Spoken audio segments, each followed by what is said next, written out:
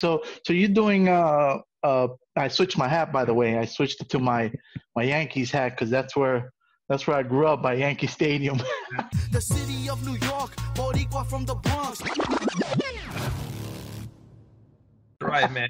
Even though we lost the playoffs, man, it's good. I like it. Yeah, I don't even follow baseball, man. I don't know anything about baseball. I went to one baseball game when I was maybe a young teenager, like early teens, Oh, really? and I was so bored. I couldn't do it.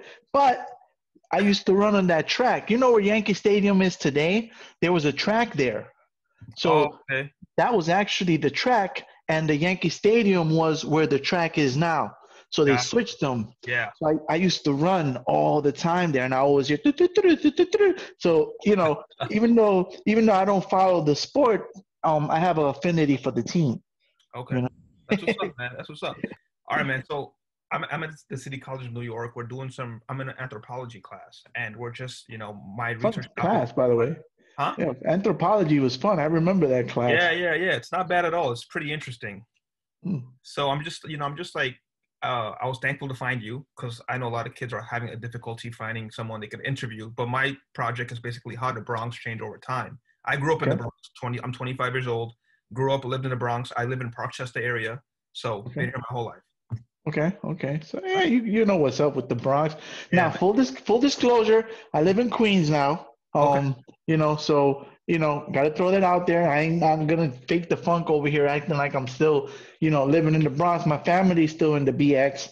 Right. And I when people ask me where I'm from, I don't say Queens. I say I'm from the Bronx. Of I course. live in Queens. I Yeah. live in Queens. I'm from the Bronx, because that's where I was raised. That's where I grew up. That's where I'm from. So I created the page, the Growing Up Bronx page. My family's still in the Bronx. So, you know, um, I might not know everything that's going on in the Bronx, but it's where I'm from, and I've seen changes, and then I've seen other changes. So, I'll try to answer as best I can, man. So it's That's cool. all you could do, man. All right, Angel. Thank you again for helping me out, man. I really appreciate it. Yeah, for sure. Yeah, All right. cool. So the first questions. Have you lived in the Bronx your whole life? Well, I just answered that one. I lived in the Bronx. So I came to New York City from Puerto Rico when I was 5 years old. I spent a few months in a shelter with my family in Brooklyn. I spent some time in some friends' houses when we were bouncing around, but ultimately we ended up in the Bronx. And the first place actually was in Featherbed Lane. I don't know if you're familiar where that's at. That's like hmm, I think in the train, the 4 train, it would be the Mount Eden stop. Oh, I went. And I went to Taft High School. okay, yeah, so you're a little further up. So it's Yeah. it's a little bit back. That. There was it's kind of this odd place, but the apartment we lived at was in Featherbed Lane. I don't remember the building number, but the building next to us fell and came into our living room. So Oh, there was like it's crazy, man. In Spanish, they say se derrumbó, like the walls, the boulders came in and came into our living room. Fortunately, we were in a different room, but thank that God. Yeah. like Someone that could. was that was one of my earliest memories. In fact, I almost forgot about that. A Wow. damn building across this, not the whole building, right? Like a portion of it, big boulders that were kind of like our back came down and came into our living room, and then we spent some more time in the shelters. you Was know, anyone hurt or no? Say again? Was anyone hurt or no? No, Oh, thankfully, thank God. no. Yeah, thank God, Yeah, man. Thank God. that was wild, man. I had complete, because I was about to tell you my first place was in Walton, and I was like, no, wait a minute. Before that, we were in Featherbed Lane, and then the building came down on us, right? It's just a Yeah. little minor detail I forgot. Yeah, so I've been here since I was 5 years old. My earliest memories, and I moved to Brooklyn and Queens in like late 20s, early 30s. Got it. So most of my life In is the Bronx. Bronx. Got you. So tell me what your childhood was like growing up in the Bronx. Um, Well, so there was like two facets of it, right? Um, I was one of the good kids, right? So I was like basically shunned where I come from. You know, where I grew up, I was looked at as one of the bad kids because I was one of the good kids. So the streets and the neighborhood and the people out there always victimized me. You know, I used to get jumped, I used to get robbed, I used to get slapped up. I always got, you know, pistol whipped and blades on my face. It was really rough because I was a good kid. Yeah. Now, when you're one of those good kids and you see these things happening, you know, you start making friends with other kids, and then that took me to another phase where I started hanging out with gangbangers and you know, heading down a different path because I didn't want to be victimized anymore, you know.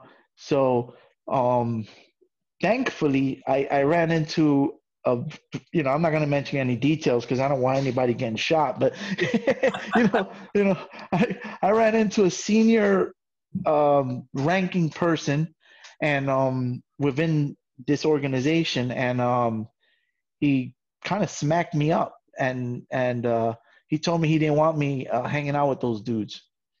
He's like, you're not one of these guys. Like, listen, if you need protection, if you're having problems, you come, you talk to me, but you don't hang out with these guys. You don't do the things that they're doing. I heard what you guys did. I heard about this particular event, and you know, I thought he was going to be proud of me because I was rolling with his homies, you Yeah. know, helping his homies out, the people who are under him. But and you know, and at the time, he just slapped me up, man, and roughed me up. But in hindsight, probably saved my life because then I went back to doing what I'm supposed to do, you know. Um, yeah, man. So it was rough, man. And I grew up in the late '80s, early '90s, and the BX was rough, man. I mean, I know people have crazier stories than I have, but you know, I had some pretty crazy experience. Like I said, I was getting roughed up, I was getting beat up, you know. We had gangs all around, you know. So yeah, man, it was rough. I mean, let me not entirely tarnish that, right? There were good things. Like you growing up in the Bronx, we grew up with our little circle of friends. We used to actually hang out outside. We used to go bike riding. You Okay. know, we used to you know, we call it cruising. We'd go cruising. Now half the time we'd go cruising, somebody would try to steal our bike, but that's a whole other story. I don't want to keep it all negative. I want to show some of Exactly. the Yeah. positive. Yeah. You Give me know, some both. Yeah. we used to go to each other's houses and play video games with each other, Nintendo, the Sega Genesis, you know, and I made some lifelong bonds that, I mean, you can make friends now and stuff. Like my son's 20, he's got his boys, but I don't think they had the growing up experience that we did. Like I would go to my window, Raul, and he would come and we would play video games together like that you don't have now. But that we had. That was definitely one of the positives. You had your group of friends from the block, you all lived in the same building or the building across the street. You're always together, you play video games together, you do everything together, and you make lifelong bonds, man. So that is definitely one of the pros of you know, back then. That's one of So, the most positive things for me was those bonds I made, those friendships, you know. so would you say that the social life, like what you just said, like, you know, yelling out the window or who will come play, would you say that changed now? Is the social life still the same, you think, or it's totally different from what you grew up in to now? Well, I think the kids today communicate differently. They don't have to scream out the window anymore. You know, they just send a text. They just call each other, they message each other, they Facebook each other. My son be on the computer talking with his boys on FaceTime and his girlfriend and stuff. So it's different. And also the friendships because and again, I'm not a kid growing up in the Bronx today, so I don't know what their experience is like, but from the world I see, like my son can't go to the window and scream for his friend because his friend is a friend from high school that lives 5 train stations away, 20 minutes away. He lives in the city. Like the way he's made friends, the way the kids that I know have made friends have been at school and things like that, where you don't have that. Like my son doesn't know anybody in this building. You know, when we lived in the Bronx for a while, he didn't know anybody in his building. His friends were friends from school and other places, so they don't have that. But again, I can't speak from the perspective of a kid who's growing up in the Bronx right now. Yeah. So my son's growing up different. You know, he's growing up in a different borough, different lifestyle. So I cannot entirely speak to that. I do know when I go to the Bronx to visit my family, I still see kids hanging out. I still see them hanging out in front of the building and stuff. Yeah, So I would argue that they're probably growing up the same way with some modifications due to technology. got you. Okay, Mm. I like that, man. All right, another question. How has the economic status of those living in the Bronx changed over time? What's your thoughts on that, economic wise? Well, I can only speak to what I've seen, Yeah. and from my perspective, using my own family and our experience and stuff, Mhm. it really hasn't changed. Um, we grew up um, fairly poor, you know, and we had government assistance and stuff and things like that. And my family still very much depends on that. Of course, now, if my mom needs something, she can always reach out to me, if she's having a problem or whatever. So she has more options, but in terms of rent and things like that, we still depend on that for my family. Um, I feel like, and this hasn't directly gotten to where my mom is. Hmm. The face of the Bronx is changing. It's becoming more gentrified, and That's my the next cost. question, actually.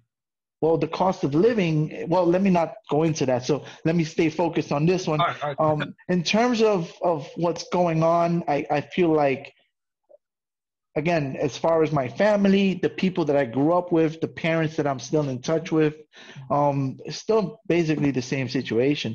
Except again, you have some more commodities like the phones and the laptops.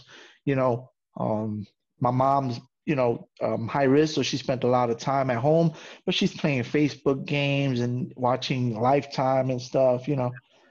Still managing to entertain herself, where maybe back in the days we wouldn't have had access to that because it wasn't affordable. Gotcha. Yeah, now it's become more affordable to everybody.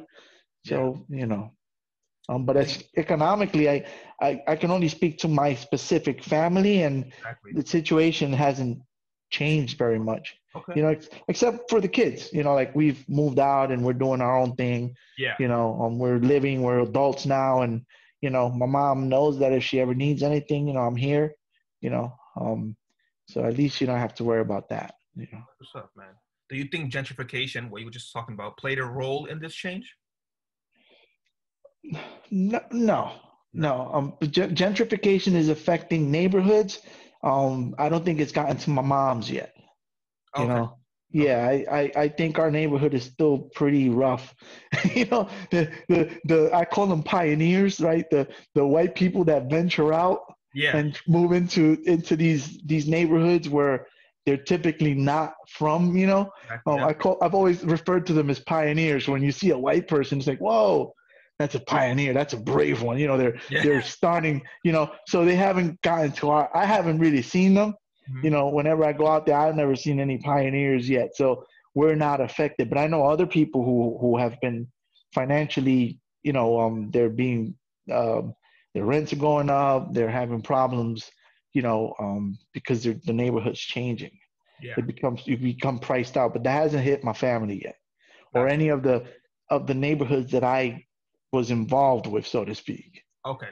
So you say like more the neighborhoods are more like the stores there, they're more like community wise than corporational wise, right?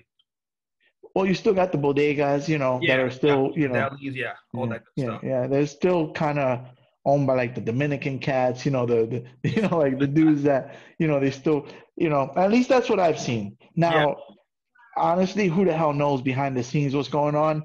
Who knows who's funding it and stuff? But I mean, when I go to the bodega, I see the Dominican dude. I'm like, hey, get out, like I'm assuming that's the owner, but you know, who knows, but like I said, I haven't seen the gentrification in my area just yet. There's no, maybe a little closer up, like to 170, 171st. Yeah. One of my buddies told me they put a fancy hipster looking restaurant there. Okay. So, it's starting a little by little, inch its way. Gotcha. Yeah. Slowly but surely, probably. You never know, right? Yeah. And it'd be nice if the neighborhoods got better and people can still stay there, but that's not the way it works. You know, they and I'm not trying to attack white people. Don't get me wrong. It could be. In fact, then it's not even only white people. It's, let's say, hipster types or more well-off people who's, trust fund people, and they could be from any, race or whatever. So I don't want to attack any specific group with gentrification. But generally those people move in and they force the others out, or into further deeper into an area or stuff. That's the way it works.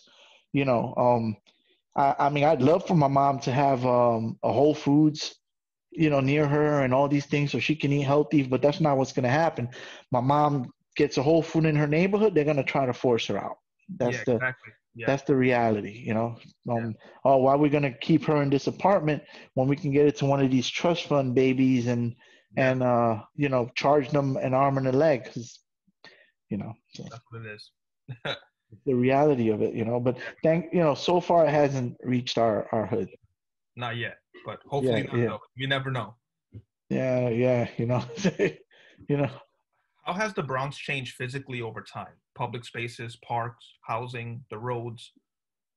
Well, I noticed a lot of buildings went up in the lots we used to play. Okay. So that's one thing I noticed.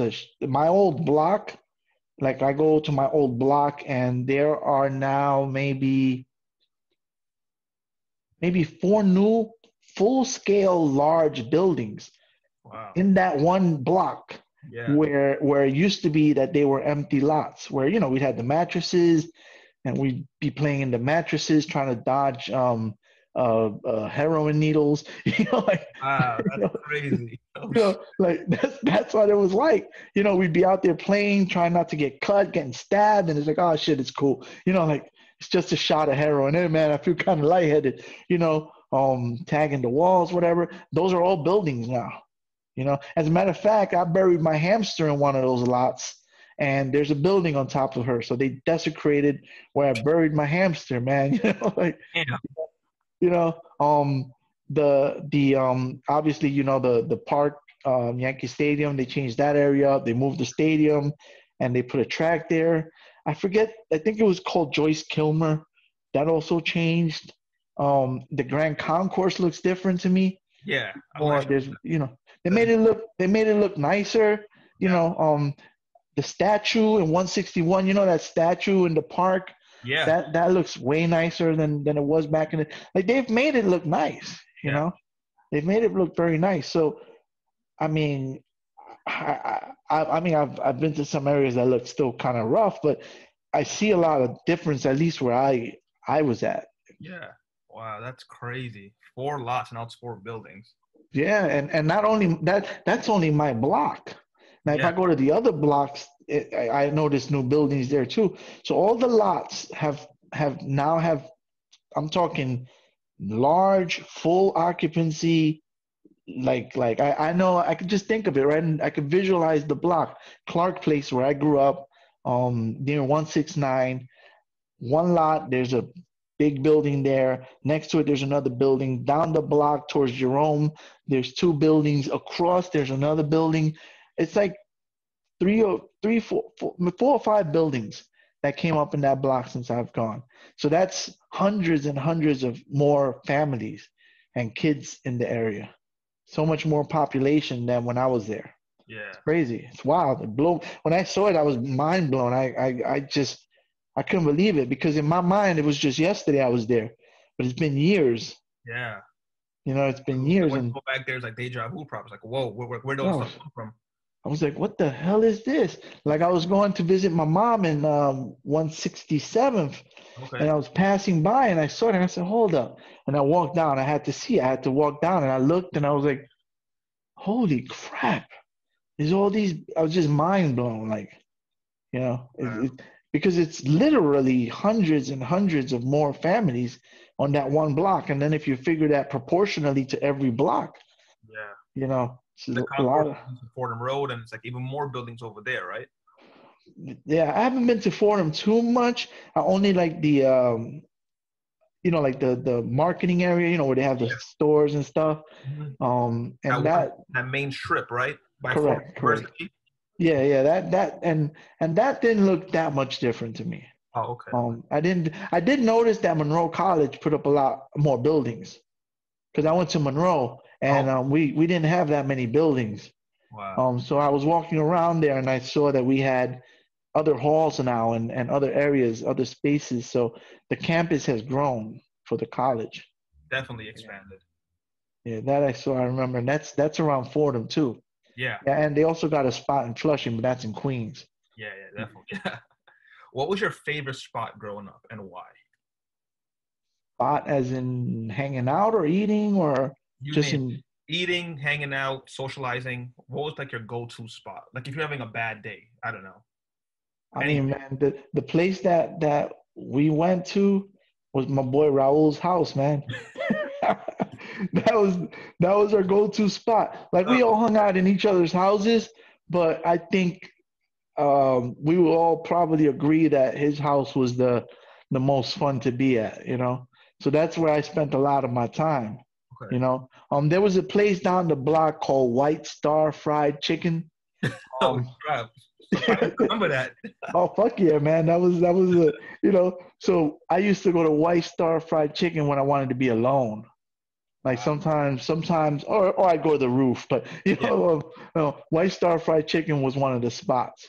When maybe I was mad about something or whatever, I would go down there, get a slice, um, get some fried chicken and a drink, and just sit by myself and eat it until somebody came and found me. That was one of my spots. Yeah, Gotcha. I mean, if I'm trying to visualize, I definitely used to go to the roof on occasion, Hmm. but there was always risk. You could run into a crackhead or, you know, Oh, somebody's up there. Like you can have a problem there and stuff. But I mean, thinking back, White Star was a spot. My boy Raul's house. Um, the streets weren't very welcoming to me, so it wasn't like I'd hang out outside and do stuff, but yeah. um, I never felt like I could just. Sometimes I just stand in front of the building. That was, I can remember that having a peaceful effect as long as none of the trouble people were around. Yeah. Yeah. Oh man. Do you think the streets changed from what it was 80s, 90s to now? Do you think it changed dramatically? Do you think it changed a little? Because I mean, I go to I'm sorry. I go to Grand Concourse a little bit because I have some family that lives in Fordham, so I always pass through there. And like you even in Fordham, you see it's like you always see people on the streets. You always see Yeah. people having a good time, socializing in front of their buildings, by the local bodega, whatever. But do you like from what you're saying? It's like it wasn't safe. Like you had to like defend yourself. Like you go outside, you shouldn't be expecting trouble. Do you Well, think? but I was what you would consider. I don't know if you're familiar with the term, but I was like a herb. You know what I mean? I don't know if you ever heard that word, but that's like a target. Okay, So like I was the nerdy kid, so I was a target, whereas some of the other guys didn't. Their experience was different than mine yeah, because they had older brothers, or they were in gangs, or they held their own.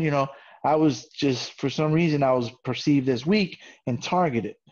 So if I was in front of the building and one of the punks would come over, hey, Rod, Angel, you got $1?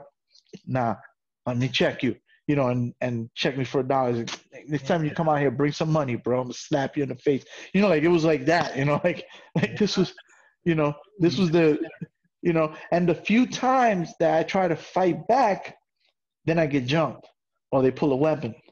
You know, so it was, you yeah. know, it wasn't like I'd want to go in front of the building and at first I have to look and see who's outside. Nobody, cool. Then I can go stand up front. But if I see them, then I wouldn't go outside because they would come after me and mess with me.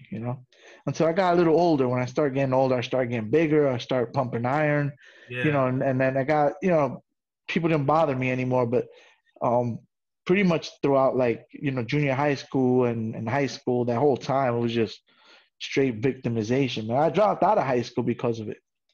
Oh You wow. know, I didn't drop out because I had bad grades. I dropped out because I was getting, you know, So I was. you would say bullied? I hate to use the term bully because it wasn't like somebody was going like, "You give me your lunch." I was getting my ass whooped. You I don't know, mean to laugh, but the way you're saying no, it's no, kind of no, no. It's funny today, you know. yeah, So when people think bullies, it's like, hey, you give me your milk. Nah, it wasn't like that. It was like, you know, run your sneakers, run your, you know. So the term bully to me implies an easier situation, you yeah. know. But yeah, I guess that's the word to describe it. Bullied with a little extra violence and Yeah. guns and knives, you know. Oh, crap. You know. How did you like But and when personally? I fight, How did you like take your ground? Like you have a gun pointed to you right now. Like what you can't do anything, right? I mean, no, at that point you got to comply. Yeah. You got to comply. So what would happen is like, you know, I start fighting some guy. I remember this dude. He came to me. He was picking on me, and I said, "So what's up, man? Let's do this." I got mad, and I started beating him, punching him. You know, I was doing karate, so I could fight. You know, so I was pop, pop, pop, popping him, and then his friends showed up, and they flashed a gun, and I had to stop. And the guy came over. He's like, "What's up now?" Slapped me, punched me, slapped me, put a blade on my neck and said, "I'll give you $150. Like, I'll slice you up." And then the guys who he was with, some of them were from my block. They're like, "Yo, don't do that. Don't do that. Too far." You know, like they was like, "Nah, yo, son. You know, like because now at that point it'll involve the law, you know, and I would be able to identify some of them. yeah, You know, so that would be going too far. It's one thing if you punch me in the face and you kick the shit out of me, and they ask Angel what happened. Nothing. I'm cool. You know, I'm cool. But if you slash my face, you know, that's probably gonna be like, now I gotta, you know, now I gotta call the cops. Now I gotta. So the guy stopped him, but that's what would happen if I start winning. You know, then I get jumped. So he slapped me up, and then they all jump me, and you know, don't forget your place, you bitch. You know, and snap me up, and you know. But in hindsight, you know, that guy was a sucker. yeah. You know, because he couldn't take his losing like a man. He had to bring his friends to help him out. Exactly. Yeah. You know, Yeah. so at the time, you know, I was humiliated. I felt like, you know, but when I look back on it now, I'm like, hey, this guy's a sucker. You know, he ain't a man. I was more of a man than he was. You know, I was more of a man than he was. But at the time, it was torment. You know. Wow, man. So you do believe that the streets have changed? You know, when I go to the old neighborhood, I still see kids hanging out. Okay. I still see it, and I think the nature of again, I don't know what the nerdy kid is going through today. Yeah. You know, that kid growing up in the block. I don't know what his experience is like. Um, so it's hard to say. Um, in general, I feel like New York City is going back to that era. Oh wow. Okay, that's good. Wow, it's You interesting. know, because I remember a period where I started to feel safer in the streets as an adult. Even as a teenager, things started to change. And the last few years, I mean, look at the news now. How many shootings have there been in New York over a weekend? You know, I had 2 shootings right across around the corner from me. Oh You wow. know, so I feel like we're reverting, if Yeah. anything. So we may have made some progress, but now we're starting to revert. And I'm speaking New York in general, but Yeah. I mean the Bronx has had its fair share of this stuff happening. So I think it's just the city in general. Gotcha, man. Wow. You And know, I seen one of your posts about you posted about correct me if I'm wrong. It was I guess a hooker spot. Was it? um, in the Bronx when I was growing up, or Yeah. Did I believe you posted that? No, or am I mistaken? well, I spoke about dropping M80s in the house. I don't know if Yeah, that's yeah, that's what I'm talking about. Tell me a little about that, if you don't mind. dude. Nah, not at all, man. That was fun. You know, we had they put like and I try to measure my language because I don't want to be offensive. They put a spot where women of the night could entertain we'll call them Johns, right? Where we could offend the men because they're, you know, so women of the night would entertain these men, and I at that time I have no recollection of wanting to clean up the streets. Okay. You know, I just thought it would be funny to wait for them to start fucking and then throw an M80 in there. You know what I mean? You know, so like they were all in separate rooms, so it wasn't gonna hit them, but it Yeah. was loud as shit. You know, so in hindsight, I'm like, well, we were cleaning up the neighborhood, but I have no recollection of us thinking, let's get these people out of here. It was more like, yo, how fucked up would it be if you're about to fuck and your dick is hard and you're about to fuck and all of a sudden, boom. So we started throwing M80s in there whenever we see the guy go in, we would wait 15, 20 minutes, they're about to get it going at that point. Yeah. And then we would throw an M80 in there and then we would run. Yeah. Duke came out and started shooting at us once. Oh yeah. He watched when we were running and he started shooting. So, it was certainly a dangerous trade, but it got rid of the place. They got rid of it because now you have shootings happening there that's bringing them heat, and you have a bunch of like street kids throwing M80s in there. So, yeah, closed down. Yeah, they shut it down, man. So they moved it somewhere else. Wow. And the last question, Angel. Mm-hmm. What do you think changed the most in the Bronx? I know you don't live there now, but just just by you visiting your mom or like the many times you go to the Bronx, what do you think changed the most overall from the 80s and 90s to now? Is it the social life? Is it the economic life? Is it the landscapes? Like, what do you think changed the most? From my perspective, I think it's just the appearance. Okay. Yeah, the appearance of the Bronx. In the areas that I've gone to, some look nicer. Okay. Certainly what I'd consider my old stomping grounds, those areas where I used to hang out and stuff, they're, the park, the concourse, the track, it's all looks much nicer. The train station where my mom lives looks phenomenal now. It's actually more advanced than mine here in Queens. It looks way nicer. They redid the whole thing, so that's nice. More trees on the block. Yeah. So more landscape changes, you would say. Yeah. From my perception as an outsider now, that's what I've noticed the most. Gotcha. Just one more question. With the train station, how was that back in the days?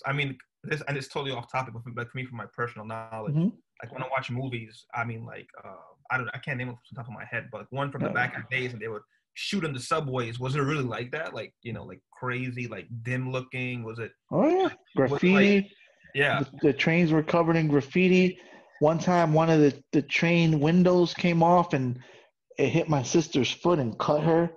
Like the train was coming in and the window flew out and it just hit her. Thank God it didn't take off her leg.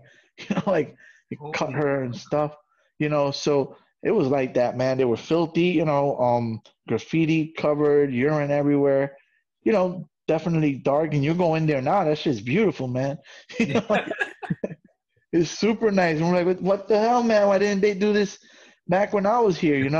Yeah. The train. But that's what I'm talking about. Like you go in the train now, and there's people in there with boom boxes blasting music, smoking cigarettes. I haven't seen that since the '80s, man. And I'm starting to see it again more recently. I don't ride the train all that much because I work near home. And I've been working from home, but when I do go to the office, I'm still very close. Yeah. And I only take the train to go to the gym to teach classes. So, but those times when I have taken the train, like if I'm going in the Bronx, I immediately I go in there and somebody's in there bumping music with a boombox in the train, and I'm like, bro, like, what's up? What's up with the headphone? Now, I'm not gonna say nothing to him because I'm not looking to get into a fight, but I hadn't seen that in a long time. So. But in terms of aesthetics, it all looks nicer. Yeah. The trains look nicer. The train stop is nicer. But back in the days, yeah, it was dirty, graffiti, rats everywhere. I still see rats though, but it's not, but it's way different, Gotcha. Yeah. All right, Angel. That wraps it up for me. Anything else you want to tell me about the Bronx? Like anything else? I don't want to go out on a negative note. So, I wouldn't change anything about my past. Okay. I'm so far separated from it right now that I don't remember what it felt like. I know when I was growing up, I was like suicidal. I was in a bad place because of the violence, Yeah. So it's hard for me to relate to the person that I may have been then.